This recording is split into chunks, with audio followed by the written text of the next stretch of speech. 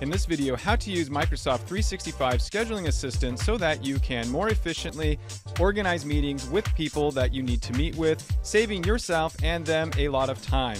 So if that's something that you're interested, stick around because you're about to learn how to do it. So hey, I'm Dr. Craig Ingstrom, but you can just call me Craig because we're now social acquaintances. And just remember that social acquaintances, they like, they share, and they subscribe.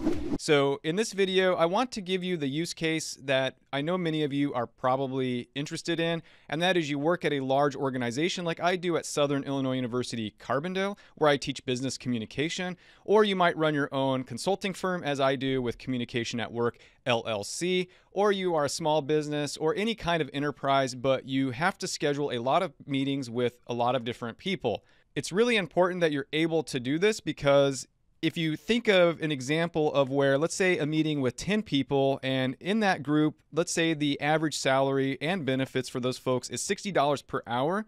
And let's say that you ask them to fill out a poll to give their availability so you can schedule a meeting. Well, if it takes them 15 minutes to look at their calendars and then go to a poll, fill it out, the spent time on productivity and cost for that would be $150. Now that might not sound like a lot, but let's say that you have 1,000 employees and those 1,000 at least one time per month do that kind of activity. Well, now you're talking about $15,000 in lost productivity just scheduling a meeting. So thankfully, Microsoft has your back with this product called Scheduling Assistant.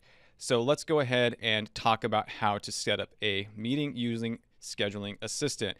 So I am currently in the Office 365 application for the web. I will show you at the end of the video very quickly how you can use the desktop client to use Scheduling Assistant. So let's say that you need to schedule a meeting and you want to use Scheduling Assistant. All you're going to do is go to your calendar, click on New Event, type in whatever the subject of the meeting is going to be, and then right here, click Scheduling Assistant. What you can then do is add required or optional attendees. You can even add the room and do all of the sort of things that you would need to already get that meeting set up. So let's say, for example, that I want to invite 2 of my colleagues. And obviously, I'm blocking out their names to protect the innocent here. But you can see that on this particular day, if I was wanting to set up a meeting within regular office hours, we are not available.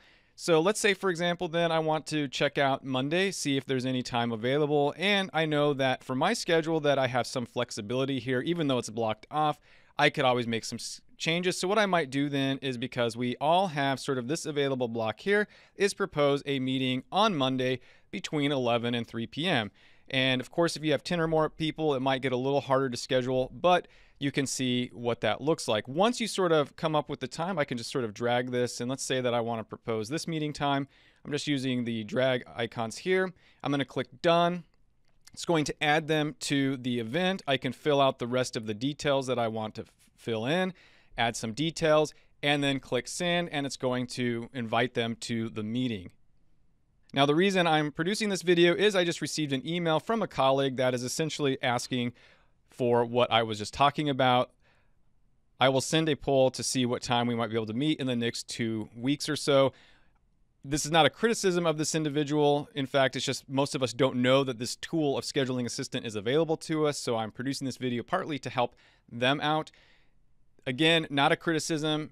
And once we have this tool, it might work more effectively. So rather than sending out the poll, what this individual could do, or someone on the team, and I would do this, but I don't want to look like a pompous jerk, is just click the icon here. So if someone's proposing a meeting, what you can do from inside the email is click on this little icon. It'll open up your calendar, and you will see that all of the individuals' names are in the email thread, all ready to go. So what day might we propose to meet?